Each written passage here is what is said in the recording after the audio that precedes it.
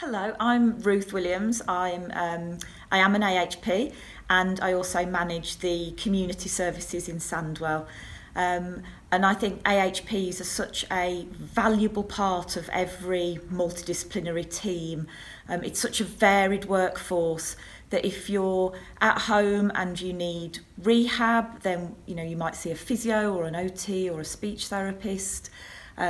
We can also come out quickly to stop you from deconditioning, and all the work that we do can actually help you to get your life back. So if you work in an MDT and you don't have an AHP, go and find one because they'll help you.